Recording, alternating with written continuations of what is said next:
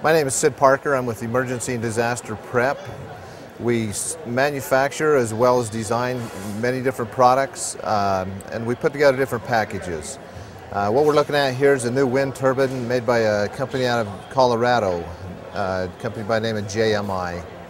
So they're an American company that's put this together. Some parts are imported, but it's a very affordable wind power system. Puts out as much as 2 kilowatts of power in full wind, which is around 30-35 miles an hour as far as the peak power output.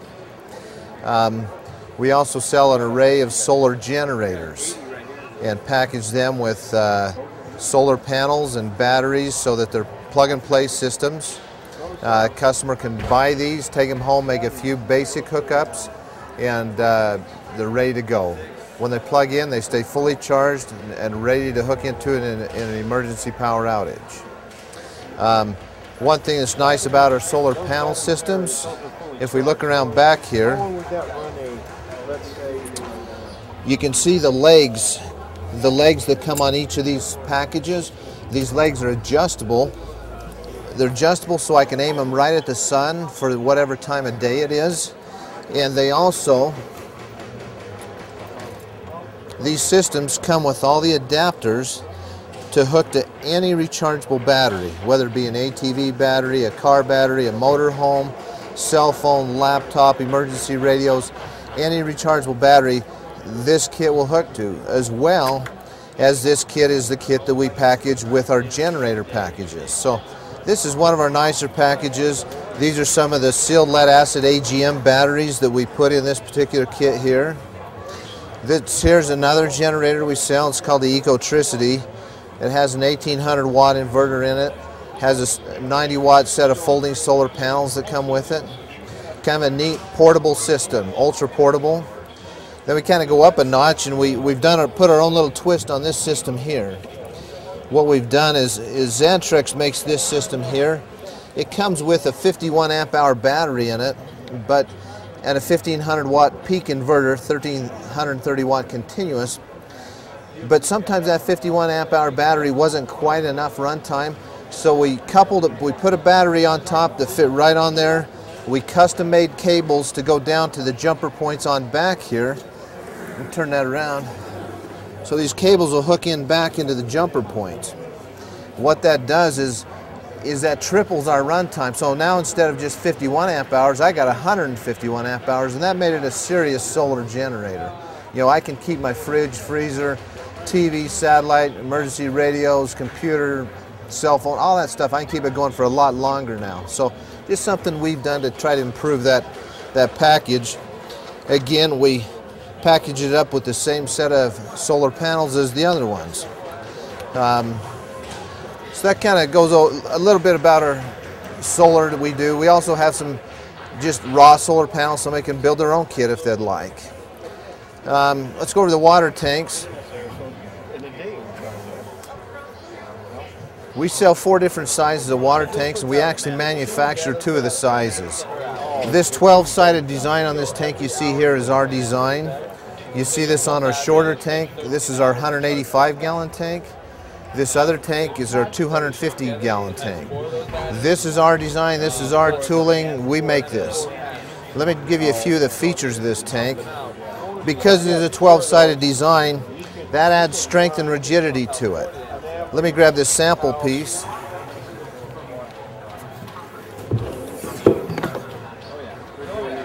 You kind of see how thick.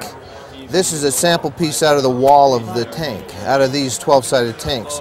That shows you just how thick that plastic is. We overbuild it on purpose because we live in an earthquake zone.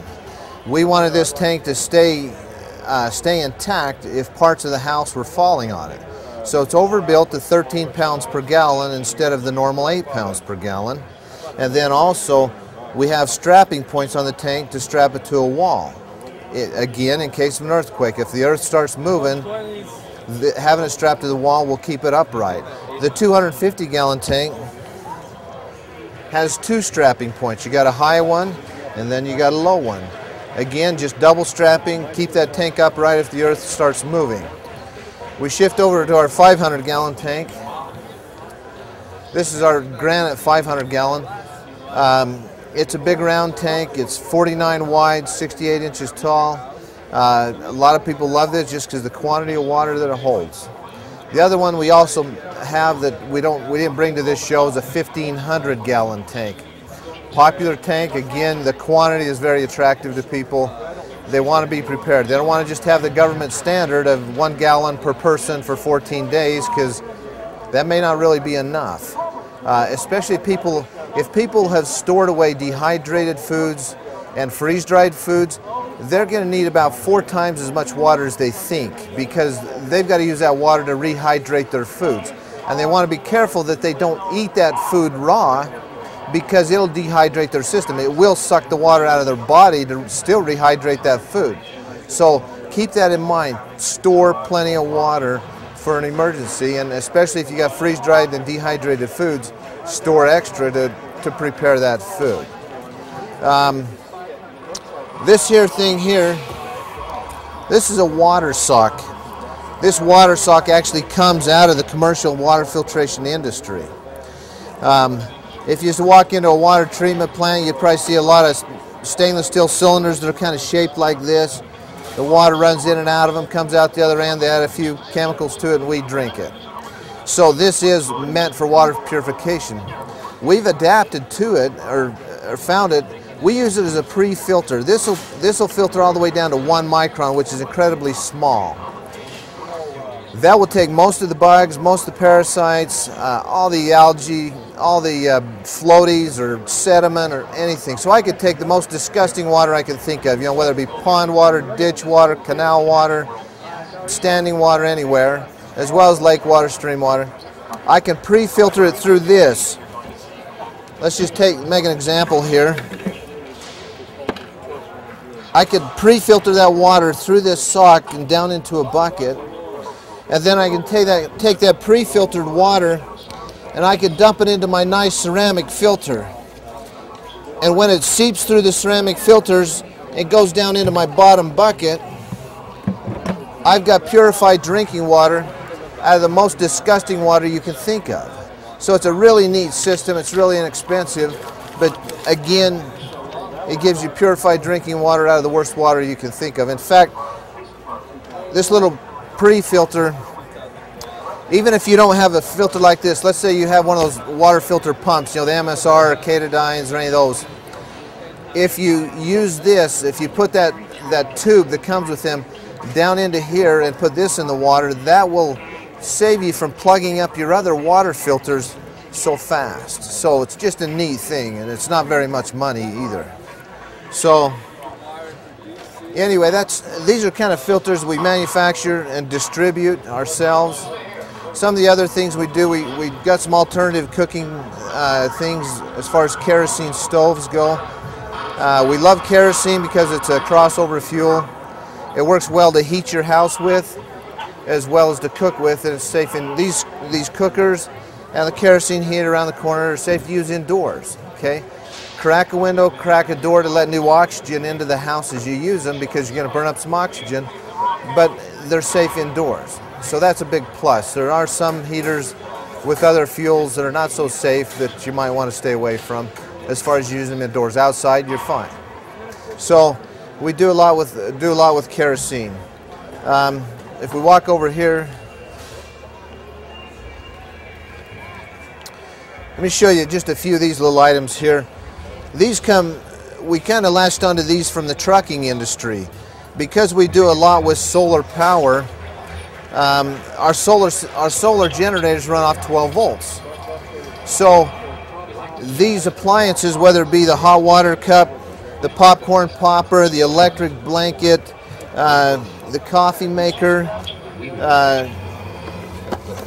there's even a crock pot, a hair dryer. Anyway, there's several of these things. They operate off 12 volts as well. They're meant to plug into a power point on a truck or a car. They work very well, and they can be hooked directly into our solar panels. So we could hook that right directly to the solar panels and power these devices right off the sun. As well as if the sun was down, they could hook into any of our solar generators. So kind of just a neat way to have low voltage appliances that you can cook your food with, heat water with, even stay warm with the electric blanket. So kind of neat items that come from one industry but work with the solar products we sell as well. Anyway, that gives you a little bit of background on some of the main lines that we carry as a company. Again, our solar and wind power, our water storage and purification, alternative cooking, and our 12-volt accessories. Those are kind of some of our main things we do. We're also coming out with our own solar oven soon that I failed to mention before.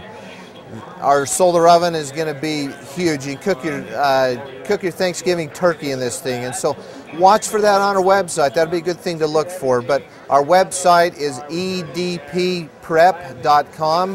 Again, edpprep.com. See us on there for info. Email me at sid@edpprep.com.